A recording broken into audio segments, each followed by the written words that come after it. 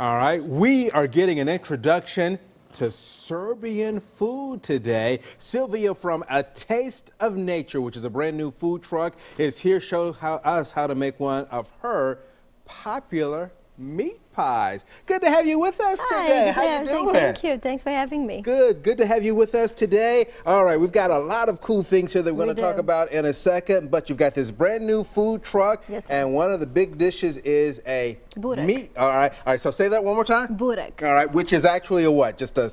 It's a Serbian pie. Okay. It's a type of like Serbian pie. It's pretty much phyllo and with meat, grass-fed beef, and onions. All right. So right now you've got the onions and the meat that is going here. And you said one of the things that you like to do is you like to use local product, all organic. Exactly. We support our local farmers, so we use all local products. Everything is coming from Tennessee. Our meat, our products, even down to spices. So pretty much everything is organic. So we like to just use pretty much the name of the company is Taste of Nature. So pretty much sticking to the name. All right, fantastic. So now, is this just regular hamburger beef or ground beef, or what type of meat are you using here? This is 85-15% of fat, and it's just a grass-fed beef, and it's already like very much seasoned and everything, and we sauteed the onions, and then we added the ground beef, and when you prepare the recipe, you don't want to get it like all the way done because it's going to still cook in the oven. Okay. So this is pretty much good right now like that. All right, and then after that, after we're done with this, what we will do,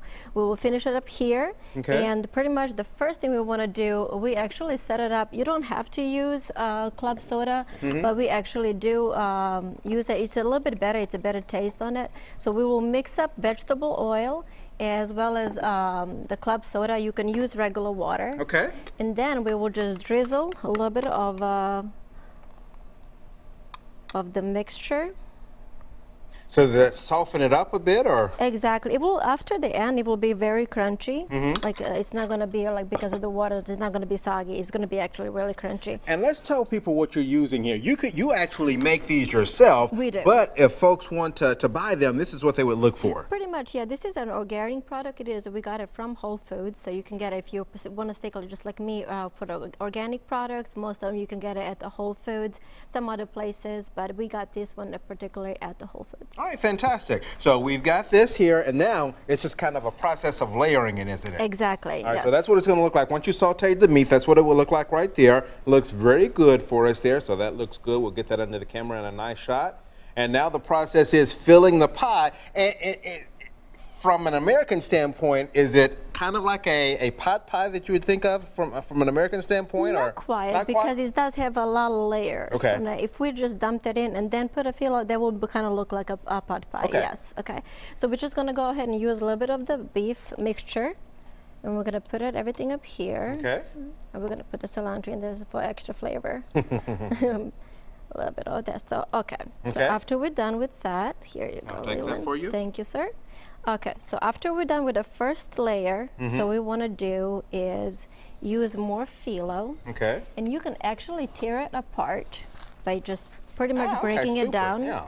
Because when you put it like this, and you will actually get a better, like higher texture of that. So we would do. All right. And so once you're done, how many different layers would you do? After we will finish with the whole thing, after you're done with this, so then we will put more of the mixture. Okay. And then again, layer of the meat. All right. So pretty much that's what we will do. And then we'll put more meat. All right, so as you put this next layer in, you've also got some other cool dishes that we've got some video of and that you've got on our table here. So as you were doing this, tell me about some of the other things. You got a big looking burger over there. Tell me about that burger. The burger we have, it's a grass-fed beef burger. It's a pico de gallo with mango and cilantro. Okay. And we got some sriracha, mayo-based, and the homemade buns. All right, so you've got that. Then next to it here, we've got some other cool deals.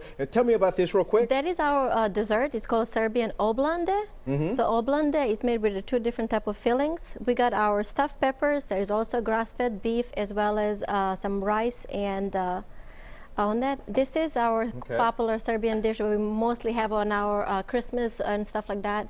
So lots of cool stuff that you've got with us here. You've got another dessert type dish here. Yes, lots of great things. The full recipe on this is on our website. This is recipe number 5341. You can find it on our website at newschannel5.com. And what we'll also do is you'll find information on the food truck, Taste of Nature food truck, and you'll find that link from our website as well. But as always, thank you very much for being here. It's great to meet you too. Yeah, thank you. All right.